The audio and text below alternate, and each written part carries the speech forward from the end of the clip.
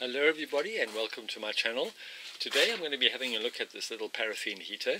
It's been working very well for the last 3 winter months, running for about 12 hours a day, but at the moment it just needs a little bit of attention.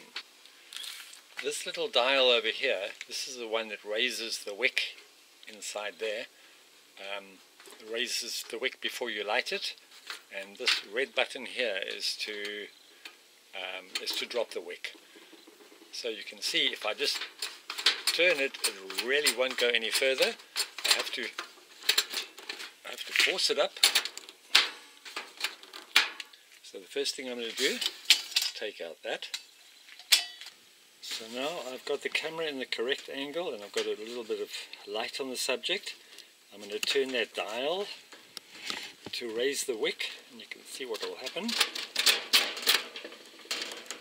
It doesn't come out very far and it's very black. So the first thing I'll do is take out the paraffin container.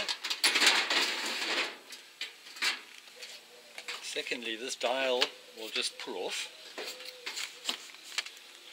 There are 3 or 4 screws holding the cover on, which I'll just take out now. And now this whole cover should actually just lift off. Just have to edge it past that shaft over there.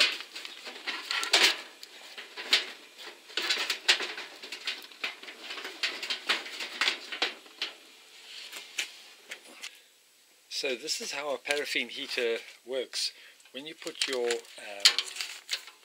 container of paraffin into that hole, it pushes down this lever here.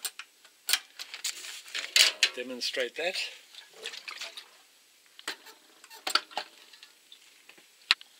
Then you wind the wick up.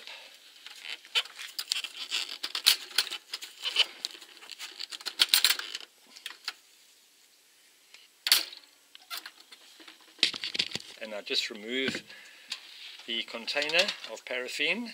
It will automatically trip that. So having a look at this wick, you can see how black it is. And right over there, if I get the screwdriver, you can actually probably hear it scraping.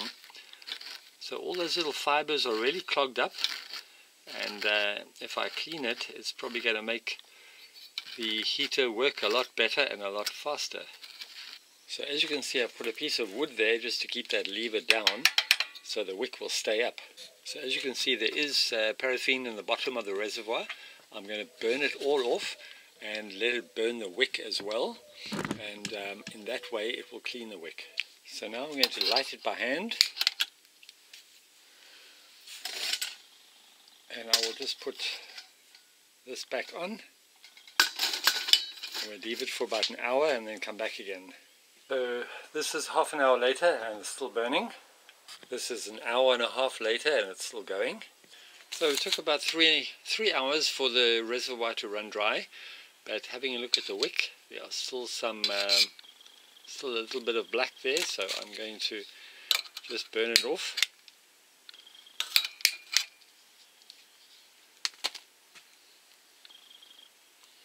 So now I let it run for about another hour, and already I can see the wick is lightening up. It's not as black as it was, but there is a part over here that is still pretty black.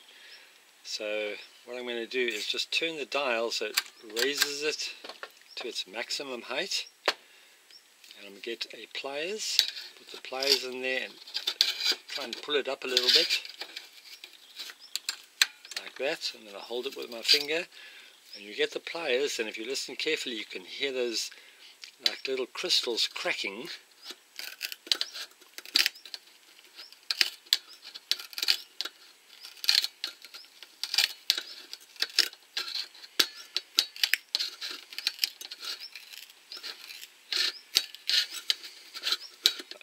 I'm going to get an old toothbrush, give it a bit of a sweep.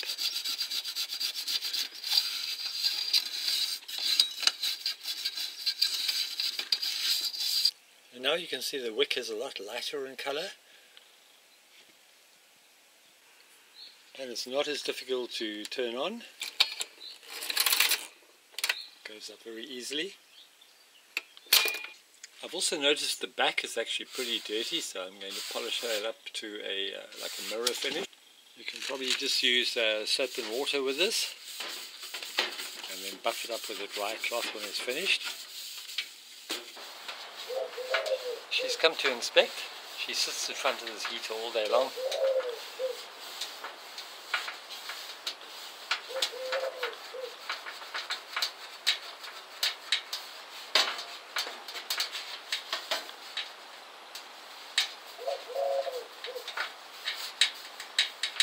So now that everything is put back together, I'm going to put the paraffin container back in again and wait for about 30 minutes to 45 minutes to wait until the reservoir fills up again. So now the heat has been standing for well over an hour. The dial is a lot easier to turn up, and just going to light it up, put the glass on. It's going to work a lot more efficiently, it's going to work a lot hotter and a lot quicker, and I think by cleaning the back the heat is going to be reflecting out a lot easier.